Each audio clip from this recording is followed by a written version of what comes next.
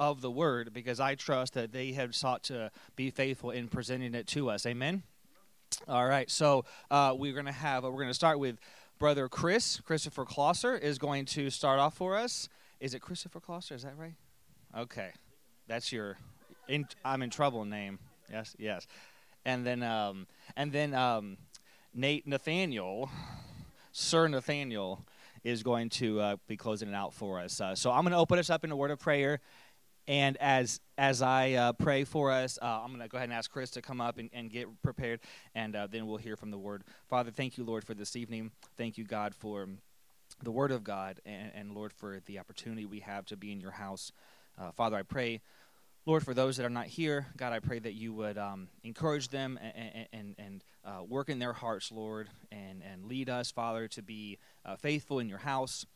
Lord, I pray that the work and the time and the studying that our brothers here this evening have put into serving us a meal from your word, Lord, would be met with and reciprocated, Lord, with encouragement and obedience, Father, in what you're teaching us. And Lord, I just ask that you would bring us to nothing, bring them to nothing before you, and Lord, be glorified in their preaching and in our receiving. And we pray these things in the name of the Lord Jesus Christ. Amen. All right.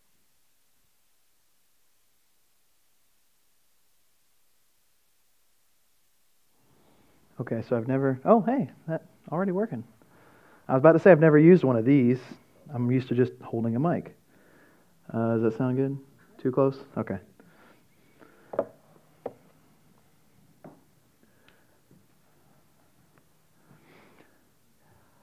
So I wanted to, before I get into it, I want to preface this with saying what I'm going to talk about tonight, what I felt led to talk about, is not going to do you any good if you're not already saved, if you're not a born-again Christian.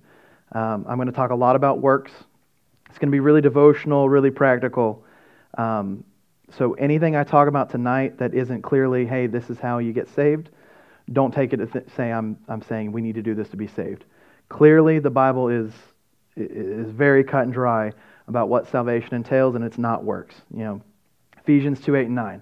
For by grace are you saved through faith, and not of yourselves. It is the gift of God, not of works, lest any man should boast. So what we talk about tonight, with our works, what we're supposed to be doing as Christians, it's not getting you into heaven. There's going to be some passages that talk about avoiding hell. You know, we've avoided hell as born-again believers. But there's something to learn from that. Titus, and I don't have this one, Aaron, sorry, this was a late ad. Titus 3, starting in verse 5, says, Not by works of righteousness which we have done, but according to His mercy He saved us, by the washing of regeneration and renewing of the Holy Ghost, which He shed on us abundantly through Jesus Christ our Savior, that being justified by His grace, we should be made heirs according to the hope of eternal life. If you have doubts about that, or you've never heard the gospel of Jesus Christ, please ask someone after the service, or if you're watching online, please message me or one of the pastors here, or comment on our YouTube, anything like that, because I don't want you to leave here tonight not having that sure.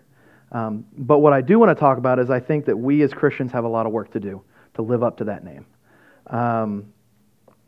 What we can do today is only possible because of His sacrifice, but He has left us with something to do. So I just wanted to put that out there before we start. Just, you know, I don't want anything getting crossed over or anything being misunderstood, that I don't want you to leave here doubting your salvation or thinking you need to do these works to be saved. All right, so let's get into it. Raise the hands. How many people set New Year's resolutions this year? Do people still do that? Okay. All right, okay. I didn't, so. Yeah, I was expecting nobody. So the fact that, I knew Robert would set them. You're very goal-oriented. That's a good thing. It's a good thing, yeah. But think about if you were going to set a New Year's resolution, you know, what would it be for, right? There's some common ones, maybe some personal ones. Have any of you ever set a resolution to not sin in the next year? Like you just sat down and you said, I'm not going to sin 2023. But why haven't you? Why don't we? Do we think it's not possible? So what do we do with the verses we've been going over the past couple of weeks in 1 John? 1 John 1, verse 5, this then is the message which we have heard of him, and declare unto you that God is light, and in him is no darkness at all. If we say that we have fellowship with him and walk in darkness, we lie and do not the truth. But if we walk in the light, as he is in the light, we have fellowship one with another, and the blood of Jesus Christ, his Son, cleanses us from all sin.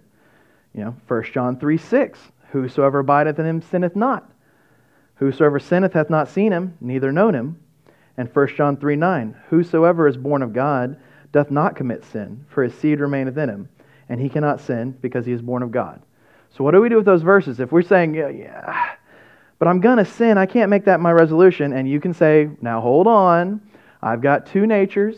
I've got a flesh, a sin nature, I've got a God nature in me, and I'll say, congratulations, you were listening last Sunday, because that's what Robert told us. But if we know that, what do we do with that information? Here's some more verses for you. Romans 6, verse 1 and 2. What shall we say then? Shall we continue in sin that grace may abound? God forbid. How shall we that are dead to sin live any longer therein? 1 Peter 4, 1. For as much then as Christ hath suffered for us in the flesh, arm yourselves likewise with the same mind. For he that hath suffered in the flesh hath ceased from sin. Those that have suffered in the flesh have ceased from sin. Can that be said of us tonight? Could the key to ceasing sin be maybe in some circumstances when our flesh should be suffering or denied? Later we'll talk about an important word, mortified. 2 Peter 1:10 says, wherefore the rather, brethren, give diligence to make your calling and election sure. For if you do these things, you shall never fall. If you go to 2 Peter 1 and look in the previous verses, he talks about those that have returned to their old sins and that they're blind. But God promises us that if we keep certain things sure, we won't fall to those old sins. So it is possible to live that sinless life. 1 Corinthians 15, that's where we go to find our gospel. Well, a little bit later, verse 34 says, awake to righteousness and sin not. For some have not the knowledge of God. I speak this to your shame. Some people don't have that knowledge. We should have it. And if we don't display it, that's shameful. I think I can definitively say that God doesn't want us to sin. Like, obviously, that's obvious, right? Like, God doesn't want you to sin. He didn't save you so you could return to your vomit.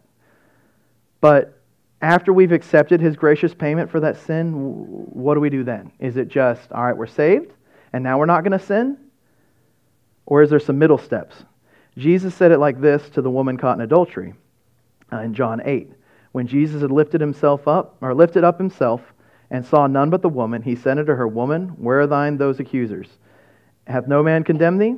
She said, No man, Lord. And Jesus said unto her, Neither do I condemn thee. Go and sin no more.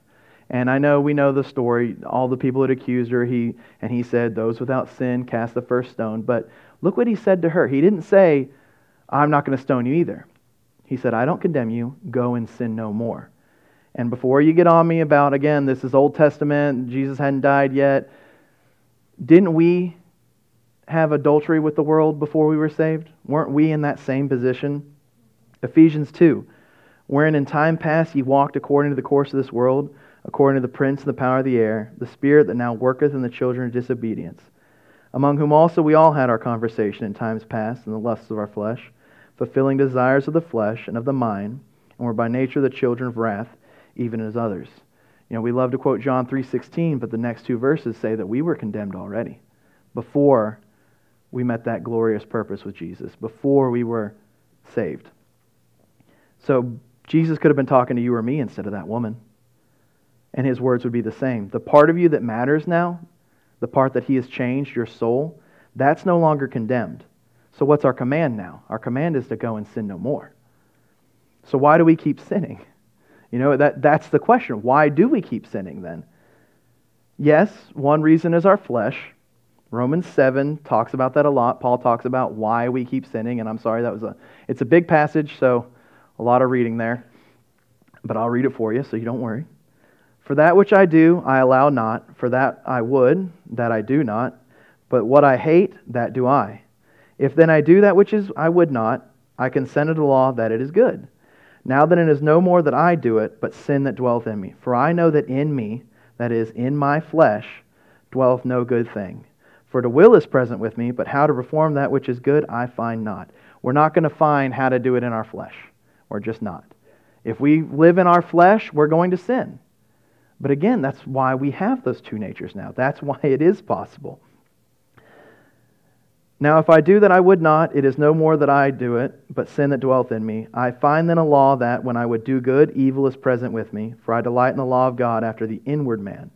But I see another law in my members, warring against the law of my mind, and bringing me into captivity to the law of sin, which is in my members. So, we know it. I mean, everyone here pretty much knows. It's the flesh. You fall to the flesh, you're going to sin. Your flesh wants to sin. That's just its natural way of going about things. But I think a compounding reason, so it's easy to just say, well, we have the flesh. That's why we're going to sin. But I think a compounding reason is our unwillingness to do anything about our flesh.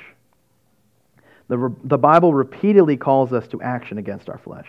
Colossians 3, starting in verse 5, says, Mortify therefore your members, which are upon the earth. Mortify, it's a verb. It means to put to death, to bury. Fornication, uncleanness, inordinate affection, evil Chris got me. What? Now, if I hadn't been up here, I could say that word, I promise. And covetousness, which is idolatry, for which things' sake the wrath of God cometh on the children of disobedience, in which ye also walked sometime when ye lived in them. But now, the Bible calls us to put them off. Get rid of them. Anger, wrath, malice, blasphemy, filthy communication, lies. We've put off that old man with his deeds, and have put on the new man, which is renewed in knowledge after the image of him that created him, where there is neither Greek nor Jew, circumcision nor uncircumcision, barbarian, Scythian, bond nor free, but Christ is all and in all. We have another option now. But how do we use that option? Ephesians 5, starting in verse 1, says, Be therefore followers of God as dear children, and walk in love, as Christ also hath loved us, and hath given himself for us an offering and a sacrifice to God for a sweet-smelling savor. But fornication and all uncleanliness or covetousness, let it not be once named among you, as becometh saints. Not once named among you. Not, when you fall to the flesh, it's okay. It can be not once named. Neither filthiness, nor foolish talking, nor jesting, which are not convenient, but rather giving of thanks. Romans 6:6 says, Knowing this, that our old man is crucified with him, that the body of sin might be destroyed, that henceforth we should not serve sin. So I think I've made the point enough. God doesn't want you to sin. You shouldn't have to sin. You have another option. But how do we do that? How do we get there? Practically, how do we get there? So my metaphor I'm using is New Year's resolutions, right? Think about those.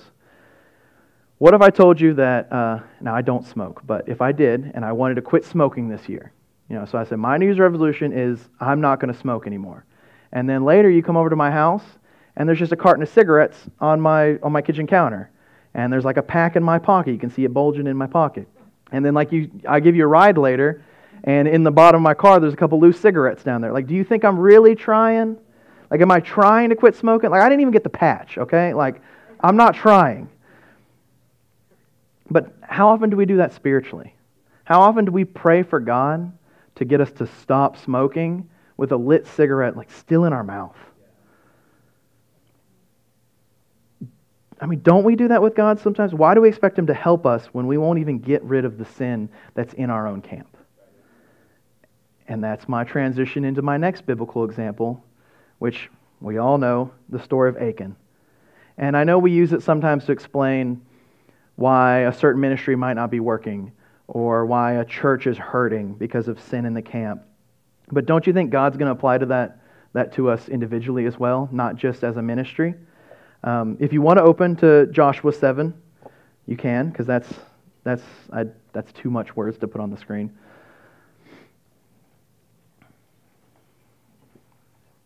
And I just highlighted a few things in Joshua 7 about sin in the camp. So I'm going to read the whole chapter, so bear with me, and make a few comments, and then we'll tie it back into New Year's resolutions. But the children of Israel committed a trespass in the accursed thing, for Achan, the son of Carmi, the son of Zabdi, the son of Zerah, the tribe of Judah, took of the accursed thing, and the anger of the Lord was kindled against the children of Israel. And Joshua sent men from Jericho to Ai, which is beside Bethaven, on the east side of Bethel, and spake to them, saying, Go up and view the country. And the men went up and viewed Ai. And they returned to Joshua and said unto him, Let not all the people go up, but let about 2,000 or 3,000 men go up and smite Ai, and make not all of the people to labor thither, for they are but a few.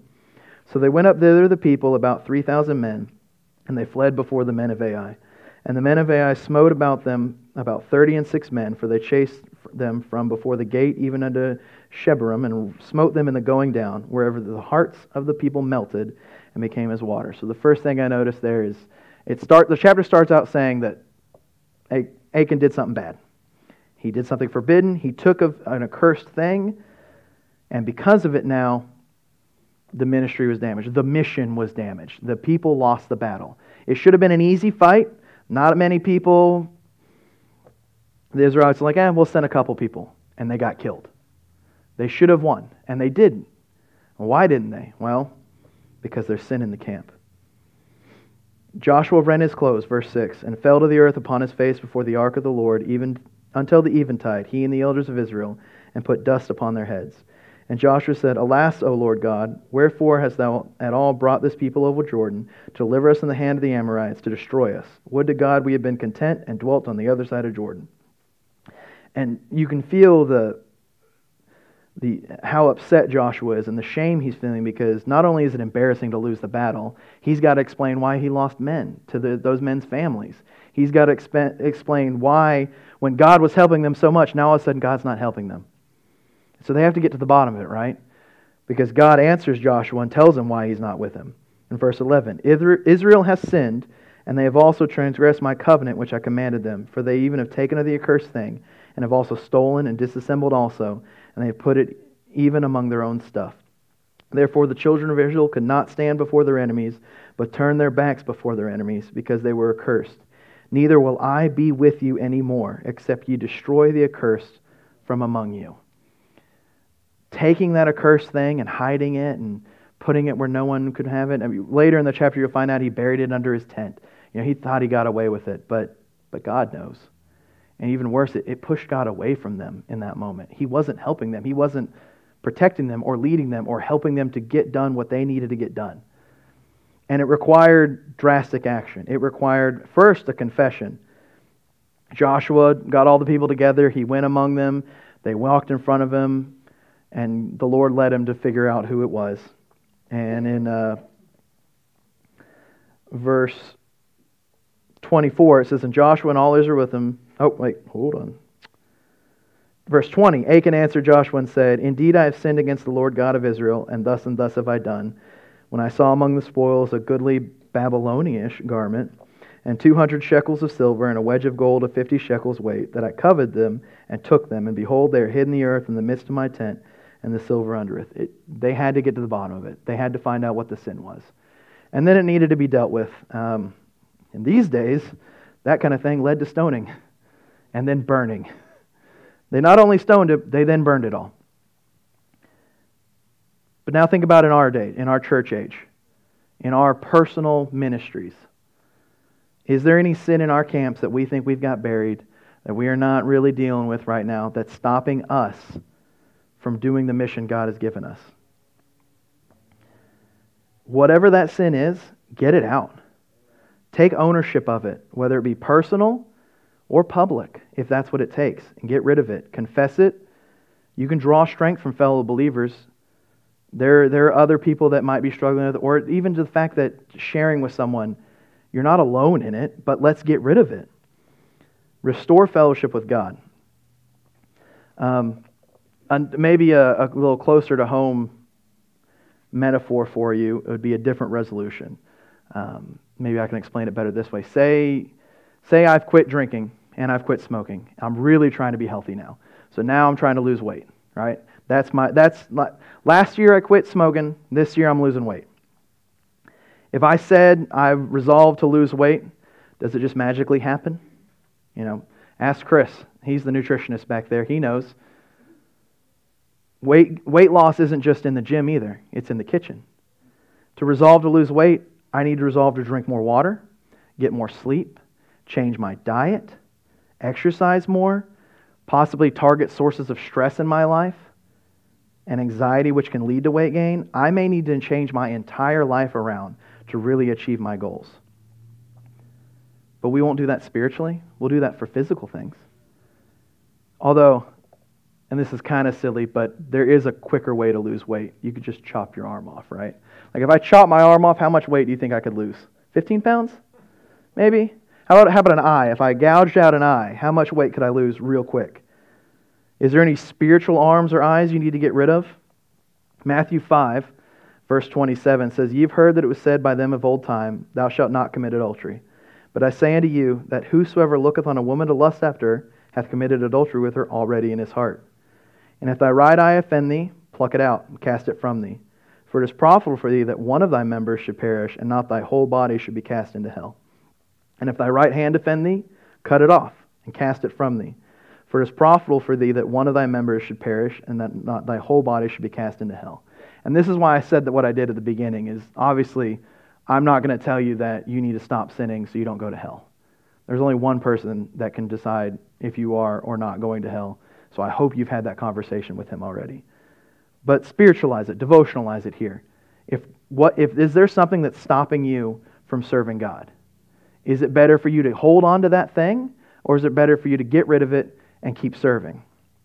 How many times have you heard someone say, or have you said yourself, "I just can't beat this temptation. I just can't beat this sin," or "I'm really having to fight. I keep having to fight this sin." Is there a sin that you keep coming back to? Maybe you haven't even consciously thought about it like that. But here's another question. Is there a sin that you've prayed multiple times for, that you've asked God to take from you multiple times? And maybe that's what He needs you to go through. Maybe it's one of those things. But also you need to think about, is there an anchor attached to that sin? Is there some part of that sin or some anchor in your life that's causing you to be in a situation where you keep being susceptible to it? For example, you're trying to quit drinking. Do you still have alcohol in the house?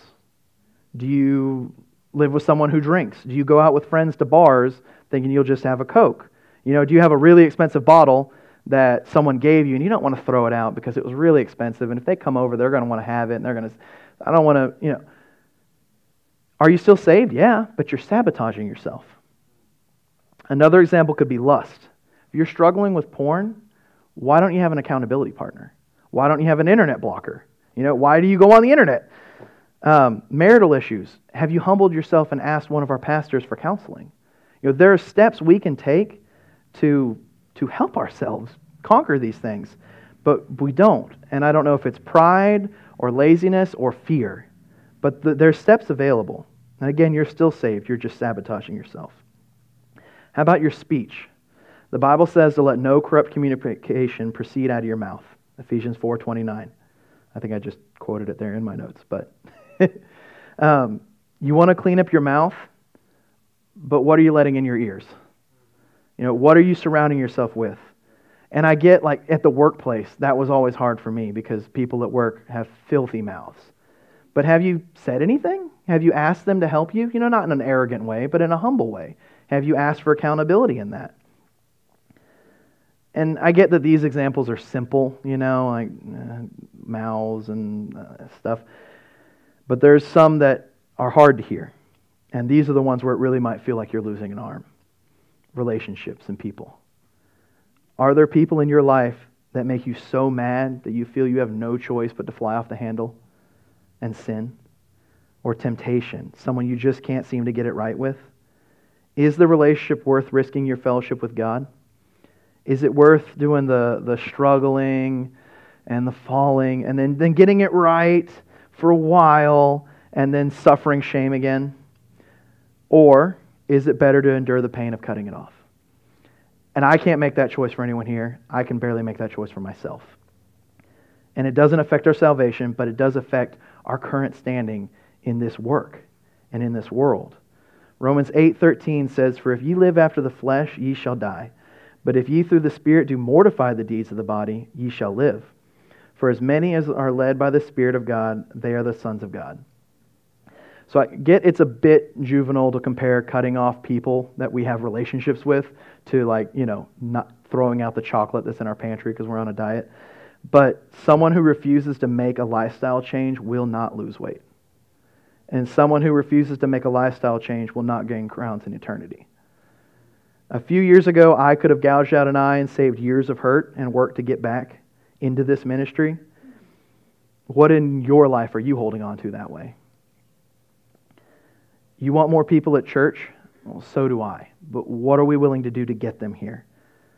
You know, I'm doing this little speaking thing right now. I could have gotten people to come. I told 3 people that I was going to be speaking tonight. And one of them I told like 30 minutes ago. Like, that's not setting myself up for success.